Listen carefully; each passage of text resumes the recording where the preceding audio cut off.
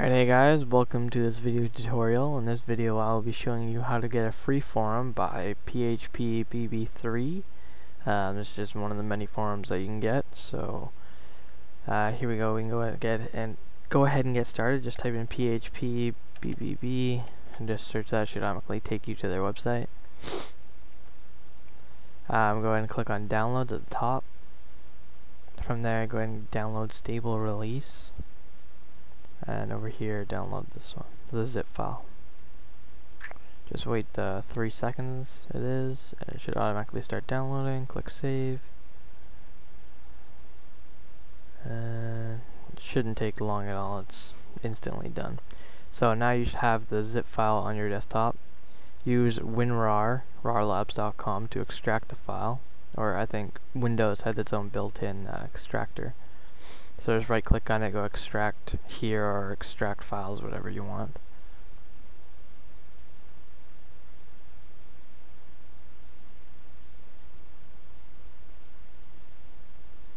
Alright, just about done. Okay, now it's done. So now we have the folder here.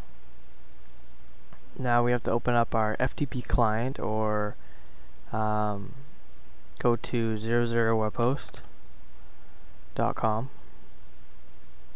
Sign up, or if you're already a member, just go to the members area. I'm already a member, obviously. You guys see my other videos. Go ahead and log in.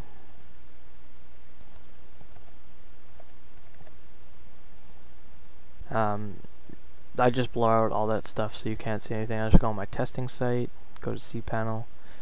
From here, go down and see View FTP Details underneath Files on the far left. And all this information we'll need. So go ahead and download FileZilla or Smart FTP, whichever one you prefer. I prefer FileZilla. At the top is a quick connect bar. So what you can do is copy and paste all the information from the FTP details into the top bar. So host is the host name, which is probably your domain, and then the username and password and all that. For port, you can just leave that empty, it doesn't matter. So then just hit quick connect. So as soon as that logins, you just see these folders and 2 files here. Just go into public_HTML. From here, I'm just going to make a new directory, PHPBB3, and this is where I'll upload all the files. So on the left here is our Explorer, and this is the folder that we extracted from the zip file. So what you can do is go inside, press Control A, and drag and drop into the other side. It will do all the, I don't know, 917 files? Yeah, just about 915 files. So I'm just going to pause it and continue as soon as it's done. Alright, now that everything is uploaded, let me just reconnect so that I make sure it shows everything. Alright, now we can go to our link and install it. What? Did I type that wrong? Oh, I guess it has to be capitals. Oh, man. Alright, testing this. Yeah.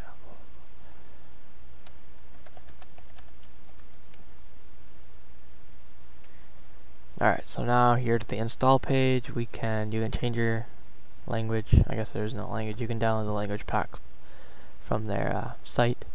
So just click on the install tab. So you'll need all this stuff here, blah blah. We've got that all from 00webhost. So it knows we have all this. But here, Firebird, I don't have it. I don't have whatever it says I have, right? So now when it comes down to here, it says found but unwritable. We have to go into our FileZilla, and it says cache. So I look here and I go for cache, right click on it, go to file permissions, and go write. So it's 777. You can just write 77 in there and it'll make everything checks. It's whatever you want. Click OK, go back. What's the next one? Files and store. Okay, so files. Oops.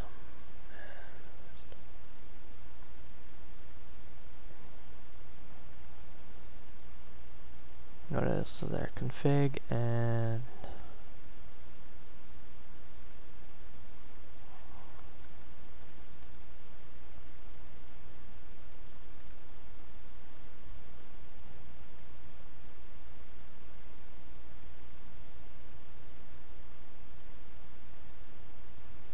Alright, now everything is writable. Everything should be fine, and now we can start the install. Just MySQL will work. And now for the database hostname and all that, what we can do is go back to our domain, or our cPanel in 00 web host, come down till we find, where is it? MySQL under software and services, click on that. Now here is my databases that I made. You probably won't have any, so just in here you can type in whatever you want, the username you want and the password you want, and then just click create database and it'll give you all of this. So now I just want to take the copy and paste everything from here into this. So the database name is this one, and my database username is this.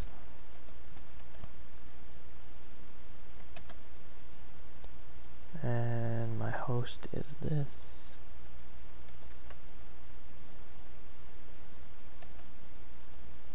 And the port can be 21. And my password, make sure I got this right. I don't even think that's right. I'm going to retype that. Alright, that's fine. And proceed to next step. What? Okay, something's wrong. Let me just change this back to nothing. I'll see if that works. Alright, so yeah, just don't do any port number. And it can keep going through all this. British English, what I want. Username could be admin. Password. Wow, I did not type that right.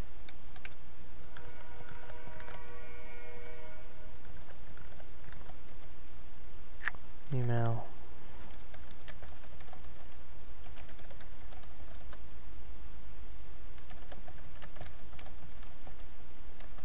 Oops. Just basically just keep going through all this, filling out everything, and it'll do all of its installation stuff. So now when it comes down here, I'll just no, don't worry about that. Cookie, sure. Force, whatever. Oh, my phone's ringing. I'll be right back. Alright, sorry about that, guys. Alright, so server protocol, just HTTP. That's good. That's my domain. Should be right. Server port 80, whatever. Sure. Script path, sure. Alright, proceed to next path.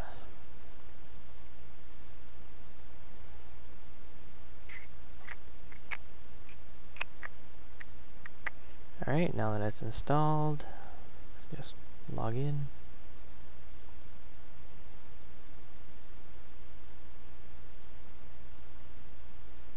Alright, so now it's telling me that my install file is still there, but you guys can figure out how to delete that. I know you do know how. So this is like the admin CP of your forum, to change all your forums and all their themes and all that.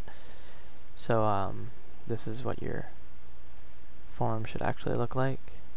Thanks for watching. Be sure to rate, comment, and subscribe. I still need more video ideas, so if you got any, please request them. Thanks.